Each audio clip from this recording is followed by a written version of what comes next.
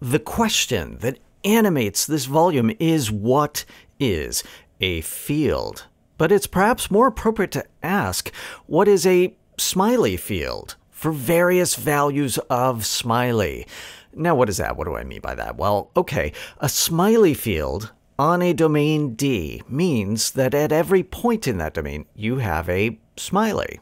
So, for example, if I say, what is a scalar field? Then you know what that is, right? That means you have a scalar at every single point in space. And that's not so bad. You can see that. You could draw pictures of that. We've worked with that all throughout multivariable calculus.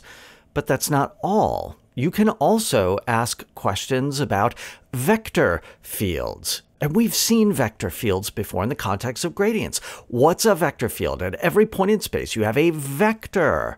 And you know what those look like. You can try to draw pictures. They're kind of complicated. We'll talk more about that later. But that's a vector field. Okay, so we have scalar fields. We have vector fields. What else is there?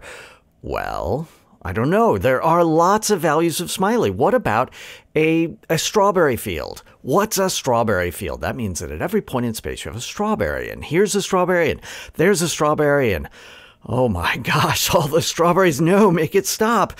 Okay, it's not quite like that. You don't have an actual physical strawberry at every point in space taking up space. No, it's more abstract than that. Think about an abstract strawberry that is sort of floating above every point in space, that's sort of attached to that point, again, in an abstract sense. And it has some orientation, some pose, some scale, something like that, various different features. You can do this with vectors, with scalars, with all kinds of objects. Now, that way of thinking about it is a little bit abstract.